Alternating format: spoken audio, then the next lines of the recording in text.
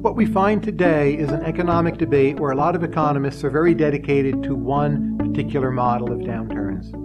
But again, if we go back and look at the very worst downturns, what we tend to see is a lot of different problems. Let's think about the recent Great Recession. It's pretty clear to me that there's been a shortfall in aggregate demand, credit contracted, households had less wealth because people's homes were worth less, because people lost their jobs.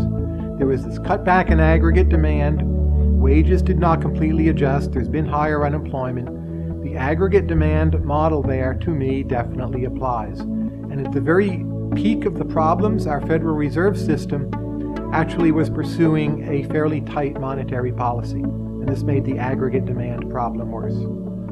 That all said, I don't think our recent Great Recession is simply a Keynesian or monetarist or aggregate demand story. I think real business cycle theory has a lot to say about the event. One thing we have seen across the board in a lot of countries is that what economists call the risk premium, it has gone up. Investors are more cautious. People are more afraid that some terrible economic event will happen that they hadn't foreseen. There's more worry about so-called black swans. So the risk premium is higher. We have a sector, banking, which we thought worked pretty well, and now we realize it had been working really quite horribly.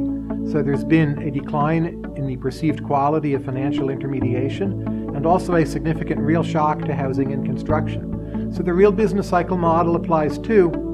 On top of that, I think the Austrian model applies somewhat.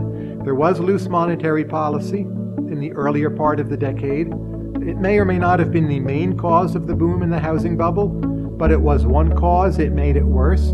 You had the Federal Reserve and monetary policy feeding something and encouraging it when they should have been leaning against the wind.